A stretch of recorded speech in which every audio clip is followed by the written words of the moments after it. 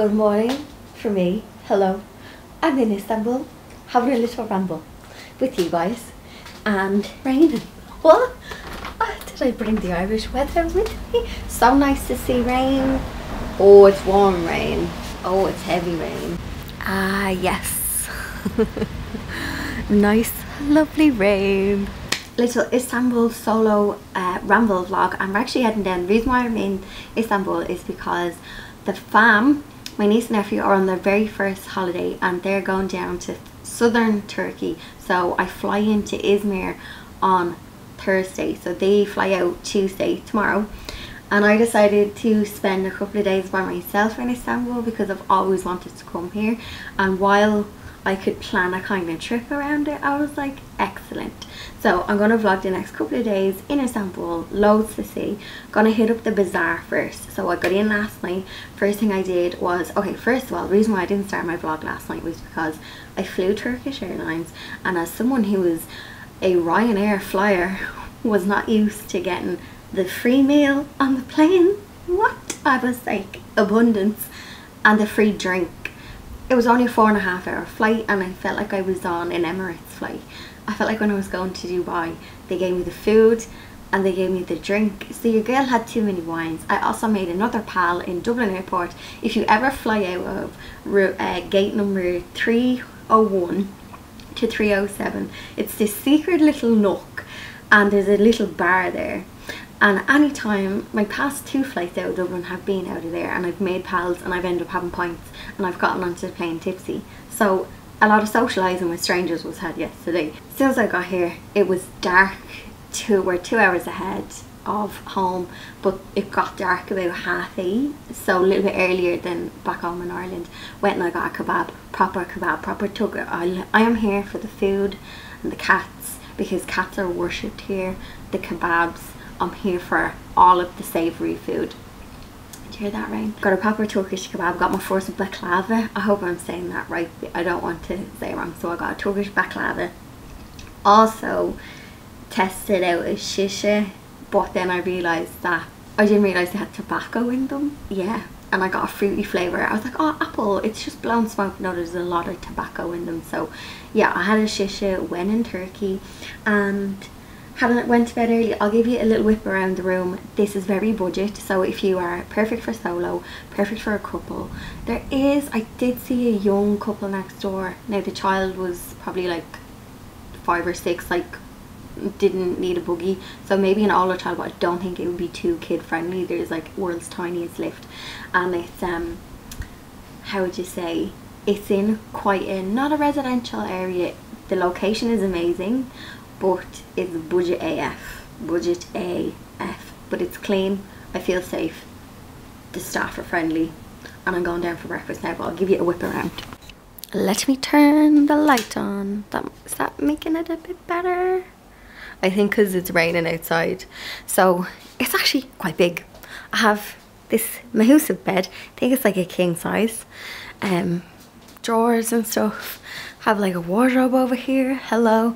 Also check out my rose. The Turkish men are very charming.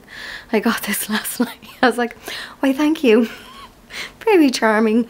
Safe fridge, wardrobe, living out of a suitcase, couch, and the bathroom is nice and big. Let me find the thing. Lovely big bathtub. Like, this is floor space, very big. Windows, usual, nothing fancy like. And I mean, it's clean, but like little things like an nail vinegar and water spray with a rag would have done that, do you know, nail polish. But we cannot be fussy because your girl only paid like 200 odd euro. So because everything is in walking distance, I'm going to throw on my backpack. Which I have to go get some cash, I think, for the bazaar. I don't have space in my case. So yeah, I can walk to everything. Everything is like 10 minutes kind of walk around me. Location is amazing. So yeah, I'm just gonna pack up my backpack, put my runners on, and go downstairs and get breakfast. So as you can see, we have a dirty big thundercloud, and I need to get to the Grand Bazaar. It is a 15-minute walk according to Google. So I need to get there before this thunder erupts. Well, have I got a story for you. It absolutely started bucketing down and it got so bad I had to hide in a knicker shop. But I have to say, the owner of the knicker shop was so lovely. I was probably there for half an hour. His name was Saeed. He was originally from Syria and he gave me some Turkish tea before I was on my way to the Grand Bazaar. Because it was raining, the bazaar was full of people. It was full to the brim. You could kind of get lost here and it's a tiny bit overwhelming but fun. I felt safe. It was fun. I bought some tea, ate some treats. I also had to buy a new pair of runners because the ones I had got absolutely destroyed. But this is fun to see. You can literally buy anything down here. Rugs, lamps, spices, tea, food, and always haggle. Never settle on the first price and just have fun. And what I will say is it did get a tiny bit overwhelming because it got really busy with people, but again, felt safe and it was good fun.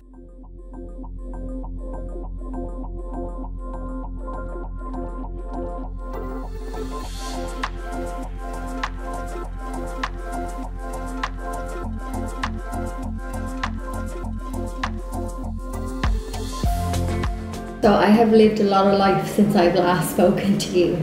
I got trapped in a knicker, well I won't say trapped, but I couldn't leave without getting drenched in a knicker shop. And that was for a good hour. Thankfully, the chap, Saeed, was so nice and made me my first ever Turkish tea. And I just went to this cafe called Nova because I saw that they had a lovely roof terrace, but obviously with it being rain and a lot of stuff was closed. But I did get a little picture of the top.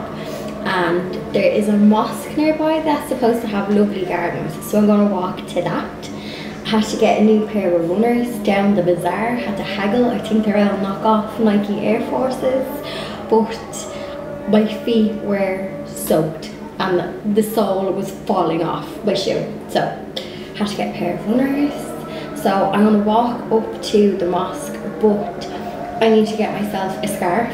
Now Saeed did say that you can get them like inside, but I don't want to risk it in case I can't. So I'm going to get a scarf and we're going to go to the mosque. It's also starting to brighten up as well. The rain has kind of stopped, so that's good. Of all the kind of landmarks and mosques that I did visit, I actually found this one to be the most calm, the most relaxed, and it didn't have as many people as the other ones. And this is my personal favourite. And I had some lunch in the restaurant nearby called Nova. It has a lovely view of the place and it's much calmer than the other kind of touristy areas.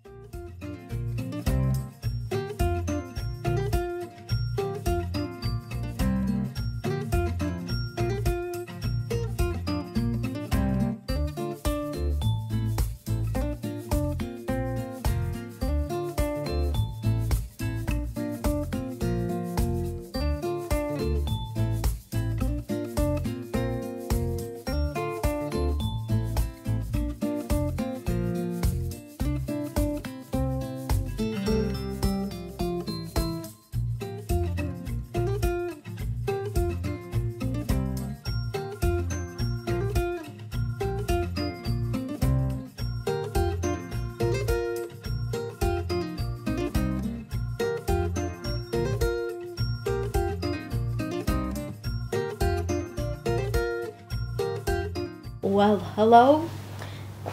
I've come back just to put some charge on my phone. My backpack. So, when I went down to the stalls, you know I didn't come out empty-handed. I got some tea to bring home. Now, he put the names on them. Is this love tea? Your girl got some love tea. Apparently, when I make this, if I give it to a fella, he's in love. I don't know if it works. I don't really... What do I do? Just like, here, drink that tea. Magic. I got apple tea because they gave it to me as a tester in a shop and it was lovely. I got love that is like vacuum packed to make it easier for me to bring home. Oh, actually, this is baklava and he gave me some to take back because I'm currently wearing clear braces and I couldn't eat it in the shop. So, and then I got relaxed tea. So he said, sleepy tea, drink this before bed. So I got some of this to bring home. This one is unvacuum packed, but there's more dry stuff in it. So I got 3 blends of tea and some, did I call that baklava? Turkish delight is what I meant to say. Turkish delight. Yeah, so he gave me a bit of that to try. So, quick travel tip, just because I posted a picture on Instagram and someone had just said to do like, if I could do like an updated travel video with recommendations. So I'm only kind of back rambling a little bit since, you know, obviously the pandemic and stuff, and I don't feel like an expert, but I can give you a little travel tip, and that is I always get a SIM card, and this time I got an eSIM, so I didn't even have to get the SIM card in the airport. I had downloaded a SIM. So the way it works is, if I'll leave a link to the place where I got my eSIM, and it was $18 for 20 gigs of data and 1 month. You can get less if you just want to use it for maps, because the one thing I use always when I travel is Google Maps, and regardless of where I go, I will get a foreign SIM card when my phone is unblocked. But this time it was great because I can text on my own number, but I'm on a Turkish SIM card, and apparently it depends on the type of phone you have. If it's a really old model, and my phone's a couple of years old, I think it's like iPhone 10 or something, I don't know, and those ones can have, so you go into cellular, I just almost showed my phone number, but you have primary, oh, turn it on, and then you have like Turkey SIM, you can't see that, so Turkey SIM, and you just make sure on your primary that you don't have data roaming on, and on Turkey SIM you don't have cellular switching. Basically when you order it, there's a really good easy how-to instruction thing. So make sure I'm on, yeah, Turkey SIM. Apparently you can have up to 5 SIM cards on your phone, and they're eSIMs. So I just followed some magic setting and I had a SIM card, paid money, done. So regardless of, I never try and rely on Wi-Fi ever. It's great if you can get it, but when you're especially solo traveling as well, you, like I was able to, my taxi was taking ages coming out from the airport, and you just have that peace of mind that you can go on Google Maps on your phone, you can see your live location and you can see where you need to go. So it just gives you that extra peace of mind, and I swear by it. There was SIM card shops, there was a Vodafone, and there was something else as you got into the arrival hall in Istanbul airport. So if you want to purchase a SIM card, I believe they're more expensive in the airport, but I think like €20 type thing for, you know, topping up your SIM card, whatever. So in eSIM, and I'll put a link to that in the thing, but that's what I swear by. And I just go on Google Maps, and I've just realized that there's a park right next to me, and I'm gonna go walk up to that park for sunset. I'm gonna check actually what time is sunset. 8 o'clock.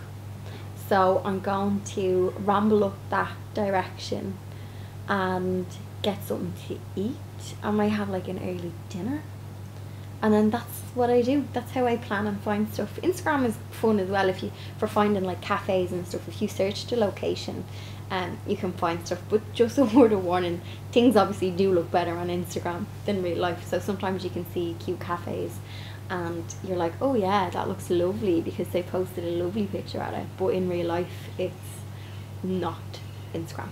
Because is Instagram real life? Sometimes it's the highlight. So there is a travel tip. Foreign SIM cards, always get them, use them for your Google Maps. I don't bother wasting my time with those dongle Wi-Fi things. I think they're a waste of money. If your phone, get your phone unblocked if you can, and use foreign SIM card. This park is perfect spot if you maybe wanted to grab some street food, or you're having like a little picnic. It's also a welcome spot of shade in the hot Istanbul August heat. So very relaxing, very chill. You'll find like a lot of local people just sitting and chilling. The flowers are pretty, and it's right next to the palace. Now when I went in the evening that you're seeing here, the palace was actually closed. So with the palace being closed, I decided to head on up to Sultanahmet Square. I'm saying that wrong. So there is 2 really popular mosques either side of each other, and like I think one was like a museum. Now the queues were really big to get in. It's free to get in as well, and don't worry if you, like, maybe you're wearing a pair of shorts or whatever, because you can get, I think it's called a hijab, at the entrance, so you can just throw it on so that your knees are covered, shoulders covered, and pop on your scarf if you want to head on inside. But just bear in mind that the queues are big. I went into the blue mosque, I didn't go into the other one just because the queues were quite big and your girl was getting hungry. So I headed off to get some dinner.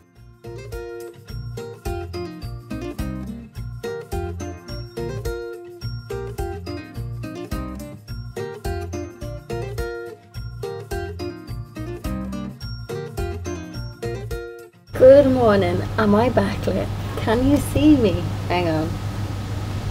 No. Yesterday was torrential rain. Today it's heat wave. Yesterday I had soggy feet. Today I'll have sunstroke. No, I won't. We got the cream on. Gonna cover my shoulders from the sun. I was having a little Google at things to do, and I'm gonna go up to the palace today. So it looks like there's two palaces. There's one the other side of the river. Begins with a D. I won't even try and pronounce it. I'll put it on screen. And then there's I call it Topkapi. That's not how you say it either. Palace, and that's only a short walk from me.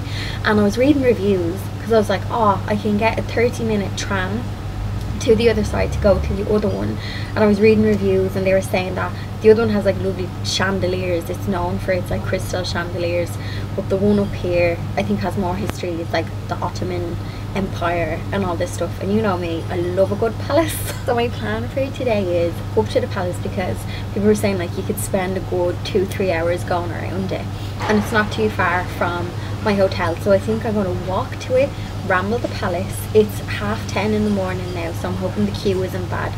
A lot of the reviews were saying the queues in August, chaos in the heat, so I'm like, oh, not good.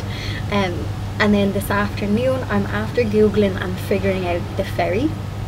So right beside me as well, this location, perfect, 10 out of 10. There's a ferry, and the ferry brings me to Harem, H-A-R-E-M, and it's like a 20-minute over and back ferry. Now I can get off, and it brings me to the Asian side, so we can cross continents today. Let's do that. So I'm thinking palace, lunch, ferry. I also asked the lovely guy downstairs about Turkish bath, because I overheard a lady this morning saying she'd like to book a Turkish bath for tomorrow, and I was like, yes. So I was like, I'm sorry, I just overheard you saying that.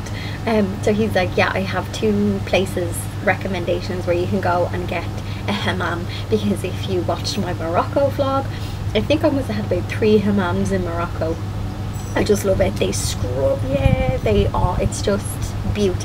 Now I am going to be going down to South Turkey on Thursday, and I could get like a Turkish bath down there, but I just thought, no, Istanbul, I wanna go now. Obviously I won't be able to vlog too much of the Turkish bath, but if you want a little treat, that is an option. So I think I might do that, and then because of all my walking on these days, tomorrow can be a little bit of a rest day, and I can get a hammam. Anyway, enough waffling, let's go to the palace. Also, just before I go, a little travel tip.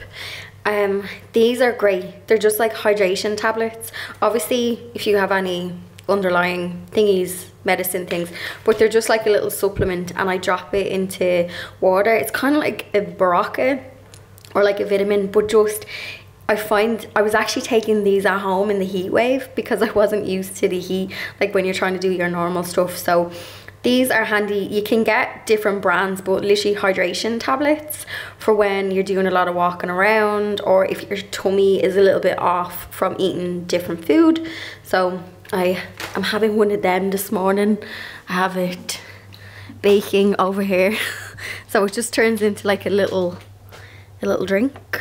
Strawberry flavour, keep me hydrated. So this is actually the Archaeological Museum that is right next door to the palace. because I'm having no luck with the palace was closed. So I decided, okay, next best thing, I'll go into the museum that's beside it, because I do love a good, you know, bit of history, bit of archaeology museum. It's actually quite nice, and there is like 3 buildings, and one of them has lovely tiled walls, and there is like little trinkets and things, so it is nice to see, and it's much calmer than the palace. So if you do go on a day like me and the palace is closed, then this is the next best thing to it.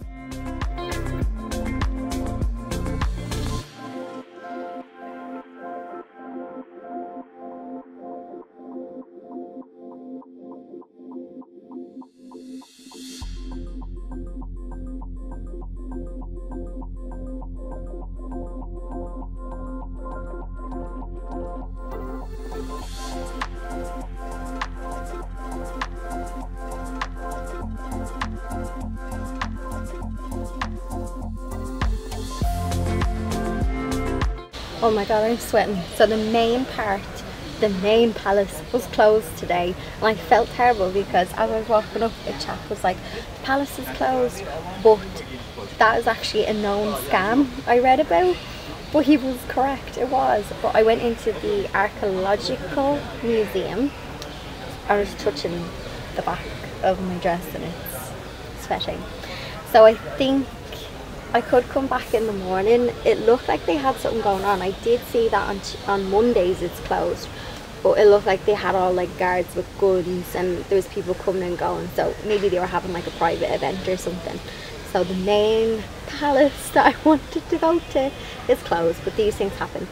It's really warm, so I think I'm gonna go on the ferry to the Asian side and get lunch there, because I think that'd be a nice place to cool down. I'll cool down on the ferry, lovely wind in my face, and then get some lunch and see what the other side looks like. So here's my tips with the ferry. The machine that was there only took cash, and it was maximum 40 lira. I had 50 lira, but again, another kind chap who was working there gave me some change, and I was able to get a ticket to go over and back, and it was worked out about, you're talking €1.50 thereabout, so really cheap. And this is a great alternative than spending loads on a fancy boat trip. So I got to Harem, which is the other side, and at first I was like, oh god, this is really residential and I feel a little bit lost. But I found this lovely cafe up the top that is a hidden gem, had amazing views. I got tea and a toasty, and there is some steps for you to walk back down to the ferry port. The ferry port is wild, it's a bus station, so don't be overwhelmed when you get there. So I'm going up to the Spice Bazaar, the Egyptian Spice Bazaar. Oh, let me get in under the tree. Very warm today. So to kill some time, I thought I'd head up to the Spice Bazaar. It's covered as well.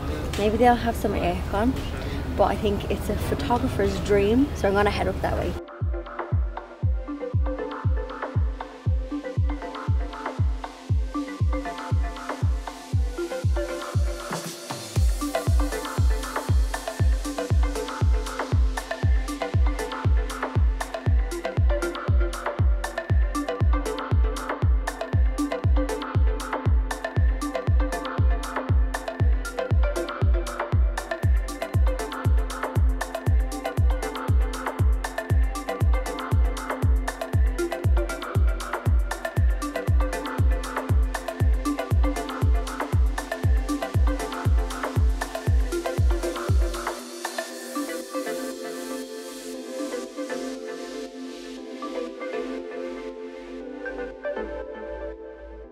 Good morning.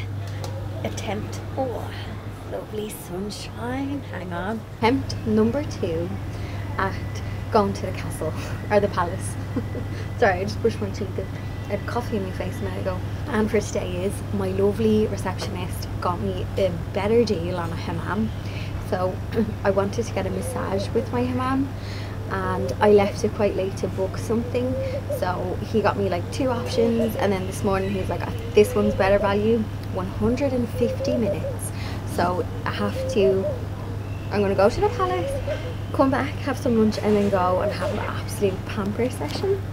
And then also, I don't like mentioning the word work when you're supposed to be on holidays, but I checked into Kovac for a few hours for today, so it's like a remote working space, because I need a fast upload speed. So working in cafes and stuff is grand if you just want to like send emails and stuff, but if you need to upload, you need the fast Wi-Fi, which is hard to get. You kind of have to go to like workplaces or an Apple shop and things like that, or like domestic Wi-Fi, they might have it, but I'm like, hey, can I use your internet? So it was only like, I think, €5 to check into this place, so I'll do that this evening. But anyway, that's boring talk. But if anyone needs to do a little bit of work when they're on holidays, I highly recommend those options. Just search for like hot desking places in the location that you're going to be. And if you do need to do a couple of hours, if you are, I don't know, digital nomad, maybe you're working from home but really you've flown off somewhere, I don't know. Okay, it's nice and early. Hopefully the palace isn't too busy. Everyone is like having their breakfast around here. I got my breakfast early, so let's ramble. I also have to pack my bag because tomorrow, I've kind of been living out of my suitcase. Tomorrow I fly to Izmir. My niece and nephew, I got a video of my niece splashing at a pool. I said it earlier, it's their very first like foreign holiday and I'm crashing it. So like the fam know I'm coming, but my niece and nephew have no idea that I'm coming, and I've been dying to tell them. And last week when I seen them, I was like, have fun on your holiday, and inside I was like, I'm gonna crash your holiday. So I'm so excited to see their little faces. So I have to pack as well. I think that's why I booked myself in for a hammam, because I want to enjoy my last day in Istanbul. So in the morning I get a taxi to the airport. It's a 1 hour flight to Izmir, and then I think from Izmir down to where they are is about a 30-minute taxi ride. Now I won't be vlogging when I'm in with them. I'm gonna end this vlog this afternoon because I am considering the days with my niece and nephew and fam as actual holiday, hence why I'm checking in to do some work in that workspace later, so I can kind of laptop off and just have a couple of days in the sun as a holiday. So I fly back, I think I've got 5 days with them, 5 days with the kids. Now they're on a 2-week holiday, they're proper holiday, but I'm just crashing 5 days and then your girl has to come home and because she's self-employed, she can't take all these holidays. Anyway, that's the crack. Let's go.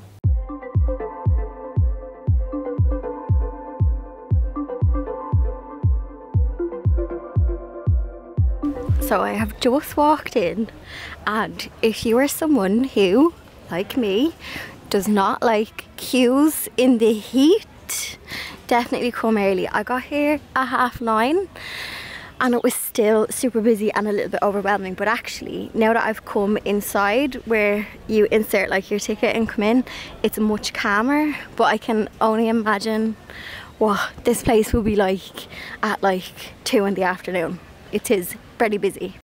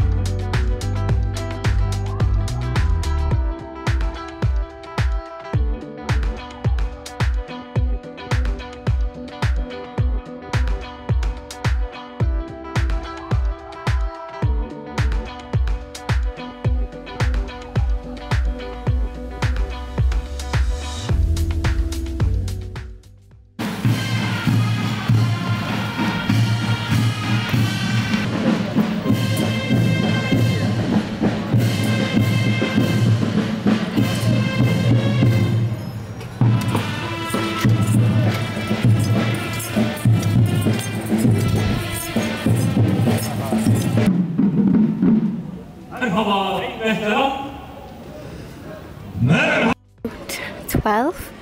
Been here for like 2-3 hours and look, way more busier and more people coming in. The queue for the tickets, I say that's easily about 40 minutes long. I waited about 10 minutes this morning. Oh, and there's more people down there. Another queue just to get in the security check. So there's like a security check as you come in. So the queue for that is huge. So if you are like me, definitely come at 9 AM.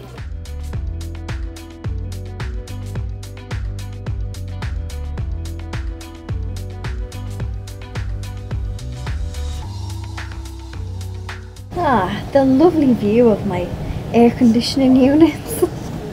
There's a pretty tree over there with purple flowers on it. Actually, I think I'll move inside so I can see it better.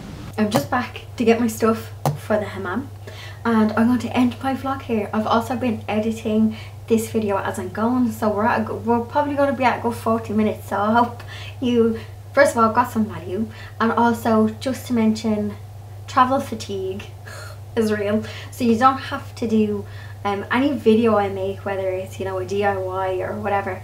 You never have to do all of the things I do. I am merely just giving you ideas, and when I go away like myself where I'm not making a vlog, I probably only do half of the things I would do if I know I'm making a travel vlog, because I obviously want to put like interesting stuff in a travel vlog and give value. So I hope you got some value, got some inspiration if you are visiting. One thing I will say is, you'll probably notice I'm not a big city traveler, so like city breaks, I'm more of a kind of naturey person, but I have really liked Istanbul because there is pockets of nature, and I got my cat fix.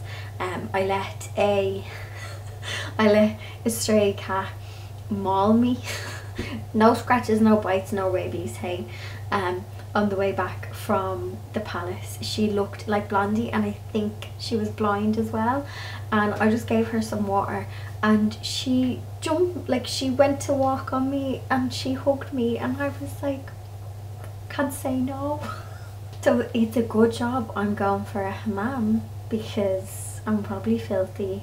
I washed myself, but a hammam will scrub me before I head outside. Just some preemptive, is that the word, answers to some questions if you might have them. So solo travelling as a female, is it safe? I felt safe.